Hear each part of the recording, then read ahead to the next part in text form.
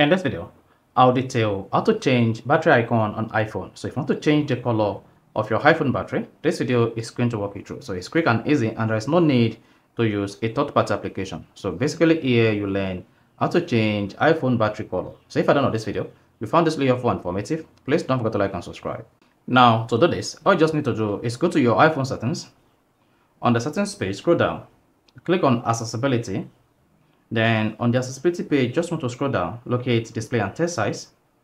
Now here you have access to different text size and display function.